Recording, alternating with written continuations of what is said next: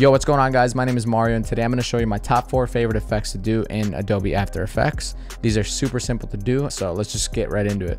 I want a long life, a legendary one. I want a quick death and an easy one. All right, so that is the 3D motion track effect. Now, this one is a super simple effect to do, and it looks super good when you can pull it off the right way. And the way to do that is you go over to your effects and presets, type in 3D camera tracker, drag that onto your clip. Now, again, I already preloaded it just to save us some time, but once you've done that, just hit the 3D camera tracker tab up here, and then you're gonna want to scroll through your footage and make sure that there's points. If you can see these little dot thingies, that's how you've known you've successfully tracked it. So just scrub through your footage, and you're just gonna want to pick a target. You're gonna want to just hover over your clip, and you're gonna start to see these targets. And basically, you just want to pick one that would look good if there was text there. You're gonna want to pick one that looks real. So I'm gonna pick this one, hit create text. So once you've selected your target, as you can see, the text is motion tracked to where we put the target. So what you're gonna want to do there is click on your text and then use these little arrows and then get it to where you want it to be. So now obviously that is huge, but it's motion tracked. So that's pretty much the gist of it. From here, you can just go in and then adjust your scale. So if we don't want it to be 5,000, we can just scale that down a little bit, 2,000. And then again, you're just gonna want to adjust it, pull the X arrow over to the right, zoom out, and there you have some 3D motion track text. 2, 4, 6, 8, watch this factory so they appreciate. Crown in my hand and I'm really playing. So this is called the speed ramp slow-mo effect. First thing you got to do is right click on your clip, go to time, go to enable time remapping, make a keyframe at the beginning of your clip if it doesn't already have one, and then scroll over to where you want it to start slow-moing. And in this case, as soon as he jumps is where I want the slow-mo to start kicking in. Make a keyframe and then go to the part where you want it to start speed ramping back up, which is right about there for me. Make another keyframe and then extend that just a little bit. And then you're gonna wanna go and click on this graph editor, and this is basically your speed graph. Now, if you don't see what I'm seeing, click on this little chart icon and make sure that edit speed graph is selected. Once you have that open, you're gonna wanna click on these little dots, raise that up, give it a ramp versus a hard cutoff, and then you should be done. If you guys want a cheat code, right click on this, go to frame blending, pixel motion. This will give it a more smoother slow-mo.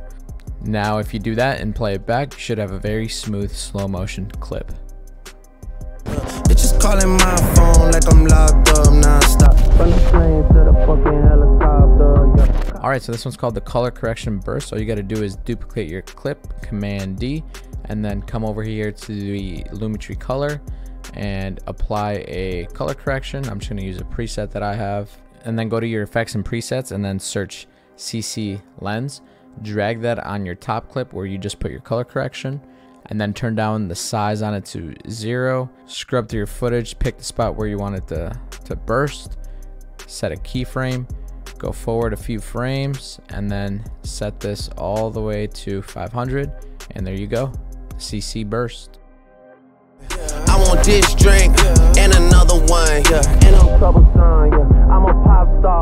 So this is called the Scribble effect, and it's super easy to do just like the rest, but this one's a little more tedious. But the first thing you want to do, drag in your clip, duplicate it by hitting Control D, and then double click on your layer, and that's going to bring it into the layer section. Next thing you want to do is hit this little paintbrush tool, and then that's going to open up your paintbrush. Go over to your paint settings over here, and under the duration, I think this is originally on constant, you're going to want to go to single frame. So once you've set this to single frame, you're basically going to want to go through frame by frame. So I don't suggest doing this on a long clip and drawing. Usually people like to outline people or objects, and that's what I'm going to be doing. So I'm going to make an edit here, go over a frame, make another edit on the hat, and then keep going on the hat.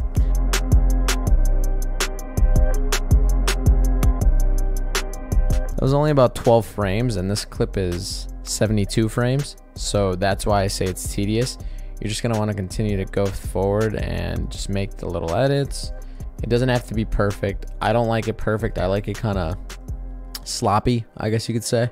And this is just the gist of it. You could take this and and do so much more. And that's pretty much the whole point of this video, is to kind of just show you guys the gist of how to do things, and then, you know, just go get creative and try adding glows and all that sort of stuff. That's something that a lot of people do. So it looks pretty dope, right? If you want to spice this up just a little bit, go over to your effects and presets and just search a glow. I'm using the sapphire glow in this case. And once you add that, it's going to add it to your entire clip. So what you got to do is go to your paint and then go to paint on transparent. Check off that box, go back to your composition layer, and then as you can see, it adds that glow. So that is pretty much the gist of this effect. As you can see, I only did a little bit because I didn't want to redo the entire thing that I showed in the preview, because it is tedious. It does take time, but it's super dope and it looks super cool. It's definitely an effect worth knowing how to do.